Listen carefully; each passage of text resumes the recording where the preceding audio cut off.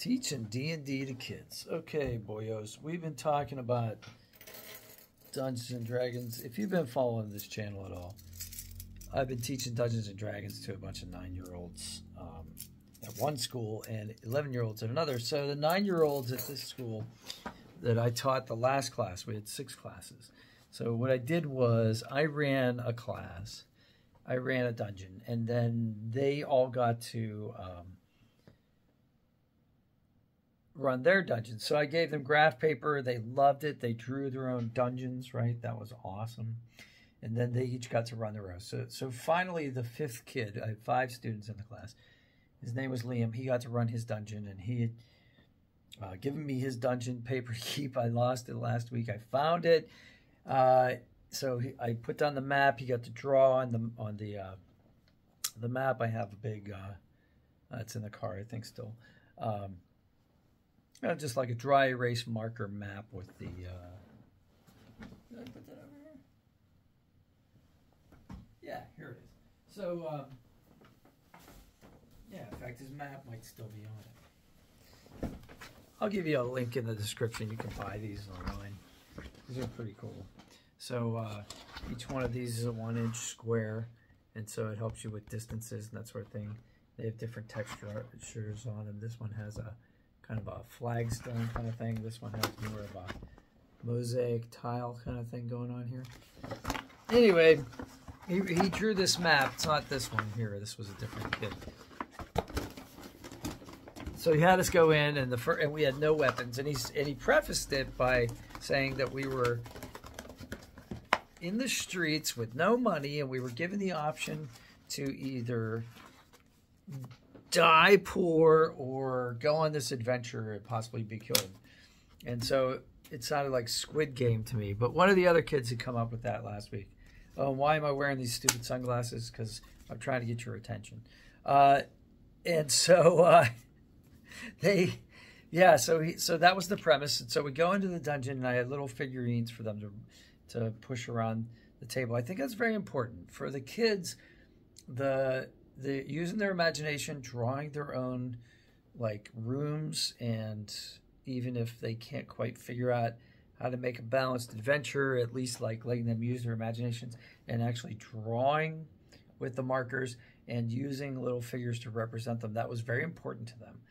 To them, it was more like a board game. They wanted to be able to move so many feet. Starting to get the mechanics of the dice rolls and the challenges and things, sort of. They're obviously not doing the math. You know, we're not doing like attacks and effects and spell effects and things like that. But anyway, we go in the first room, and it's an armory, right? So we can get our weapons. So we get weapons, and then so we each get to pick our weapons, and they're making up these hilarious weapons. So the one kid's real technical, and he's talking about basically like an LMG with a bandolier full of bullets and this sort of thing. And I'm thinking there's no way that like the Liam who's running the dungeon is going to approve this. And he's like, yeah, sure, no problem. And then the other kid wants a sword that's like a lightsaber, but it's not really a lightsaber because that would be too OP. And he can throw it like a boomerang. And so all this kind of stuff is really, really very clever. Eventually we get to a point where, well, of course, the one kid, he, has to pretend that he's like going to go pee in a corner. So like, they're 9-year-olds. They're fascinated by bad words and bodily functions. It's really, I don't know. Was I like that when I was that age? Maybe. I don't remember. But yeah, that's what you're dealing with. So trying to keep the game on track was a challenge. So finally, what we did, but by the end, they were all like kind of taking turns and sitting down and going in order. And we each got a turn. There was a hallway where 2 people went down and got cut in half, but then somehow they got healed again. It turns out there were a whole bunch of like pendulum, the pendulum kind of like swinging axes going on, swinging blades. So we had to get past those. Then we got to a room, and the room was this luxurious room with beds and a fireplace. And the one kid was like, I'm not getting in that bed because I think it's a mimic.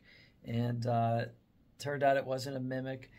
But that was really cool because we had a mimic in one of our books that we were going through that they were, when I was trying to show them how to set up monsters and things. So that was interesting. And then, we get this luxurious room. I'm like, well, I'm going to eat. I'm going to sit by the fire.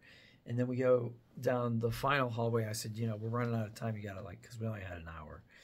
You got to get to the exit. And so at Liam at the end, everybody gets like a huge house and opulent mansion at the end. And we all live happily ever after. So that was a nice ending. So he didn't kill us off, except for a couple people got cut in half and then healed. So anyway, I just wanted to recount that. I don't know if this is going to help anybody. I just wanted to recount it more or less for myself as a journal entry. Ask me questions about teaching kids how to play D&D. I think I read that D&D is recommended for kids 12 and up, and I can sort of see why now. Because younger than that, you gotta kind of simplify the rule set. And so it's kind of a modified version of D&D. And then I also did Adventure League last night too, and I was the DM. So I'll tell you all about that in the next video. So subscribe, you can see that. And leave me comments. I answer comments. I'm crazy like that. I answer everybody's comments. So if you have any questions, see there, and likes are great for me, and I see you on the next one. Oh, by the way, there's a link in the description if you want to get something off of Amazon. That might help me a little bit. I'll get a little bit of money. It doesn't cost you anything. And there's a lightsaber that I just reviewed, and it's like pretty awesome. And I'm like putting the link on all my videos, because if you buy this, these guys will give me like a 20% finder's fee. So I'm pretty happy about that. All right, I'll see you all in the next one. Have a great day. May the force be with you. Keep on dungeoneering.